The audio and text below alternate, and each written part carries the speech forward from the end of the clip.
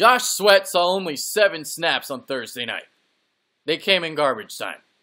But I still wanted to show you this one play because he's lined up as a defensive tackle on Will Hernandez, and he pushes him about 7 to 8 yards back behind the line of scrimmage.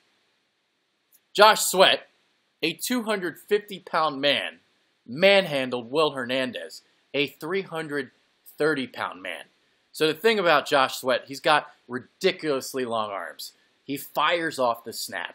He's able to get his hands on Hernandez, and because of the extension that he's able to get with those long arms, he's got all that leverage moving forward. He's driving his legs, and he's just driving Hernandez back. John Greco comes to help out on a double team because he sees Hernandez is in trouble. But what happens?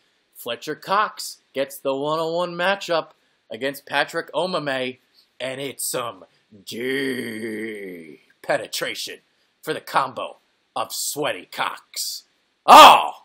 Yeah, I just wanted to do this video just so I could say Sweaty Cox. You got me. Yeah, you got me. Sweaty Cox easily penetrating deep into the backfield.